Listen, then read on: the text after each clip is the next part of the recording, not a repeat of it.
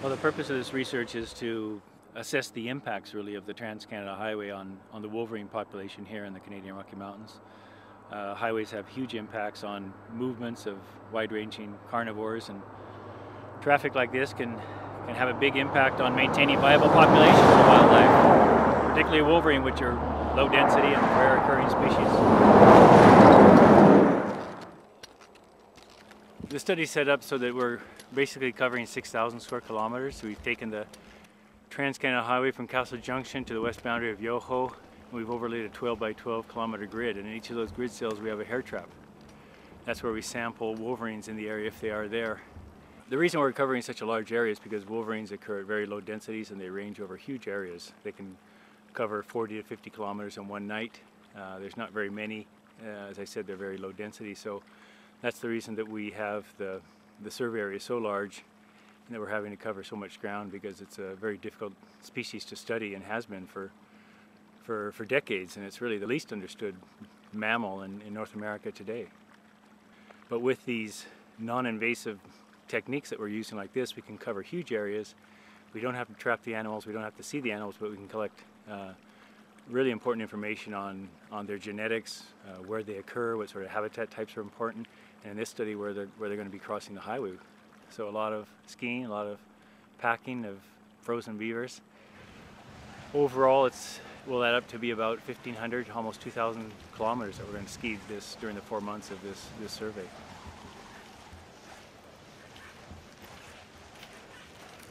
We started in Lake Louise and crossed a couple of very windy open lakes through some forested areas.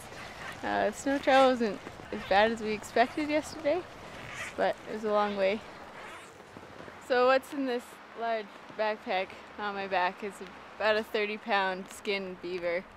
That's what we'll be hauling about 2 meters up a tree and nailing it to the tree for a wolverine.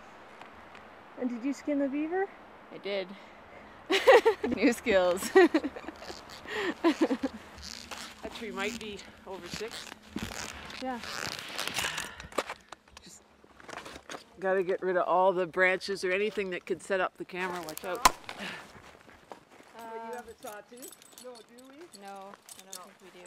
So far, I've done 2 beavers up a tree, and both times I get to put the scent also up the tree, which is this very smelly, rotted, putrid meat smell. And if you get even 1 micron on your gloves or your clothing, you will be attacked in the street by herds of dogs. I don't know what your climbing skills are going to come in handy for. It wasn't. One battery was out. And it wasn't. And then the battery was... It's hanging out. Do you need this? Nope.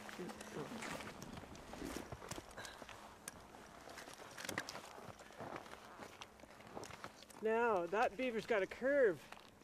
Oh, they all do. Buggers.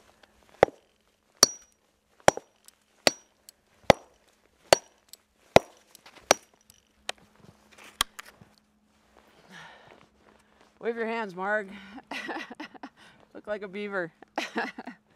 Okay.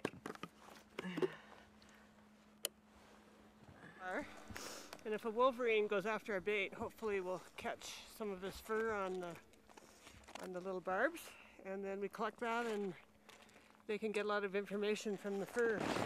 You just attach a small cloth or rag to string, toss it up over the branch, and then once you pull it back down to the ground, you can put what we have as a liquid scent lure. It's really potent, so hopefully if there's an animal even down the valley that they'll catch the scent and come. Where's the beaver? That looks pretty good.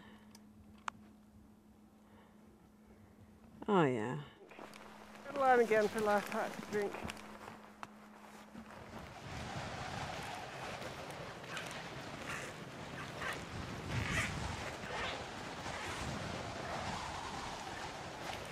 Our research here in this project, this 5-year project with Parks Canada, is to not only help Parks Canada design, let's say, Wolverine-friendly highways, but the information that we can obtain from this project is going to be extremely valuable to transportation planners and transportation departments in the United States, in Montana and Idaho, Wyoming, Colorado, where there's just going to be more highway expansion in Wolverine habitat.